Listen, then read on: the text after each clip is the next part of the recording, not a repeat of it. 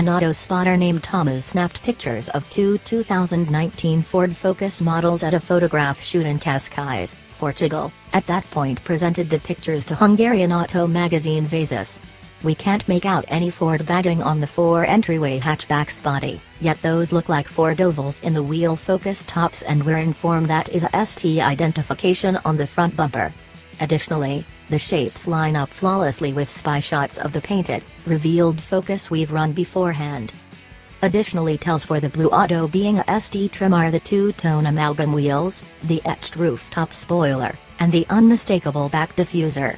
Tamás got another, secured focus demonstrate at the shoot that could be the rich Vignale show that Europe will get, yet we won't.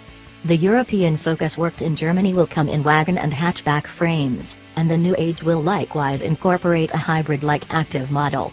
It's anticipated the China-manufactured model going to the US will either be the hatchback or the vehicle. The general look underpins Ford articulations that the coming Focus will be more upmarket and developed than the one just introduced with the Tief Orange RS Heritage Edition. To our eyes, the adult approach influences this Focus to look more standard, as though it joined a Me Too club officially populated by the Mazda 3, Hyundai Elantra GT, and Opel Astra. Every one of them are great-looking autos, in their homogeneously gorgeous ways. However, we'll get a closer, Ford affirmed take a gander at the new Focus in April, at a committed dispatch occasion.